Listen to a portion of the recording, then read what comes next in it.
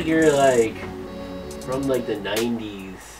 Like how Moesha had her hair like that. Really? Kind of. Do you like it? I like it. It looks nice.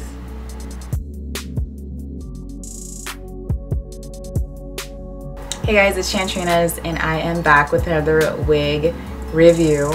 Is this even called a review? First impressions, I guess, because I just got the wig today. I just got it. So this wig is the Bobbi Boss Yara wig, and it looks like this on the picture.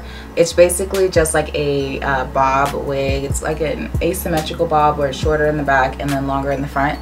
And the color that I got is called TT1B/D Teal.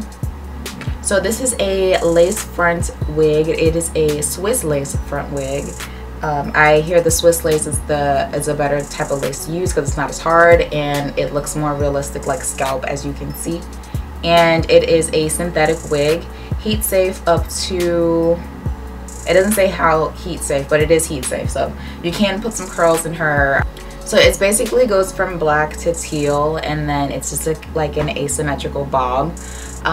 This wig was really easy to just kind of take out the package and wear. I didn't really do that much customization. I just kind of put in a little bit of concealer like right in the part area here. I kind of like yanked out a couple of the hairs, but I didn't really do too much to it, and I recorded that part too. I really like this wig right now. I haven't really used it for that long, so I can't tell you if it sheds a lot or if like it tangles a lot, because I've literally just got it today.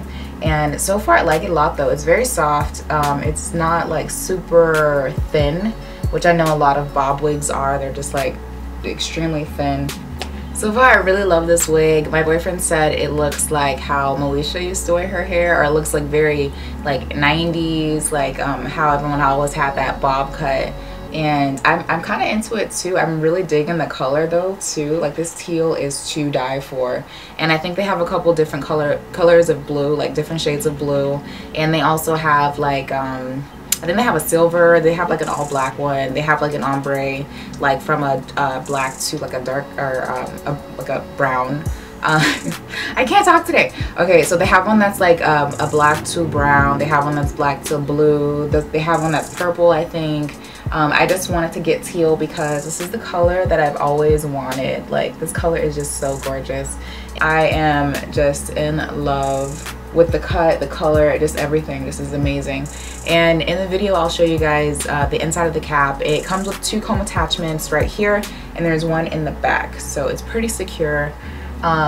I have a big head. It's kind of snug, I'm not gonna lie. The thing is, my hair is not braided down the way it's supposed to be braided down. That's why it might look a little lumpy. For you wig experts out there, I'm rolling with the punches here. Like, I'm just not gonna let that bother me. The wig looks great like this, and the hairline looks like this. I haven't customized this at all. This is just like the hairline, and it does rise up a little bit, but I mainly blame my braid pattern that I have underneath my wig. So as long as the wind doesn't blow too hard, I think I'm okay. I think I'm fine. Remember to leave me a comment. Let me know what you guys think of the wig. Let me know if you're gonna get it. I will have a coupon code for you guys in the description box. Please be sure to use that when you're on Glamour Tries looking at this wig. Again, this is the Yara wig, and it's from Bobbi Boss, and it is beautiful.